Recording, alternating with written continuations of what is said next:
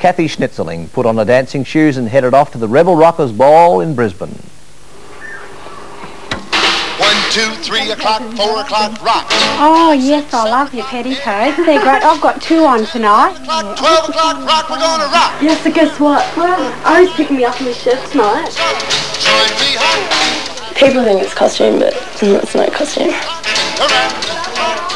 Around Australia, rope petticoats are being aired, stockings rolled on, and brill cream reborn as young devotees turn back the clock to find pure rock. Well, old romance. Things were a lot more cultured in the 50s than they are today. Yeah, well, it's really feminine and it's nice, you know, full skirts and petticoats and fishnet stockings and high heels. I wish there was a time machine sort of and you can go back and get all their cars and that. I love the cars. The cars, the clothes, the scene. It's called rockabilly, and these kids call themselves rockers, and they're looking for cool in the tepid 80s. It's simple, but it's good. I mean, I can't get any pleasure out of a lot of 80s things, but 50s stuff is real cool. It's all a question of style, and the rockers say if you're an 80s nightclubber, you've got none. All they do is jump up and down, do aerobics, and it's not really creative, you know. After all, it takes some creativity to move like this and look like this. Different they may be from most of today's teenagers, but the mums and dads couldn't be happier. After all, imitation is the finest form of flattery. They sort of get a bit you know, starry-eyed when they look back at the cars, and Dad says, yeah, I had one of these, you know. Oh, my dad likes it. He thinks it looks good. Mum gets a bit pissed off about the using the hairspray too much and that kind of stuff. And that's understandable. But it's not just the look the kids like, as Fran Alexander, mother of 3 rockers, has found.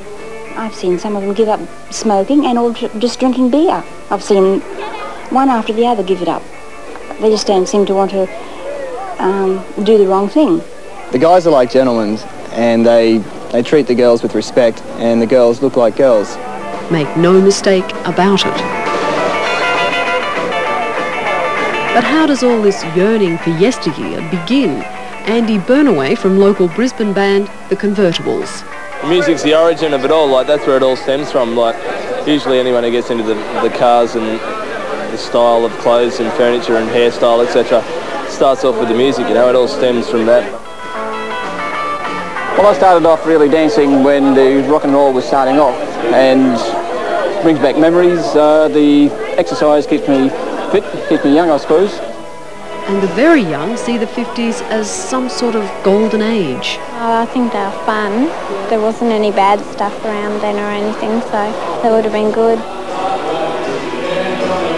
Being a rocker seems to offer a temporary escape from the bad stuff of today to a simpler time. We didn't have an ozone problem in the 50s, so life was more uncomplicated, I suppose. That simplicity that they had, if they can just sort of stop some of the problems that we've got in the world, maybe that was the key. It was just a little bit simpler. It wasn't a big hassle. Even though they have a nostalgia for an era they didn't know, they know enough not to really want to literally turn back the clock. Well, some of the rules were a bit stricter in the 50s. I think the 80s is sort of better for everything, you know. Oh, you can't escape. Daddy says no, run.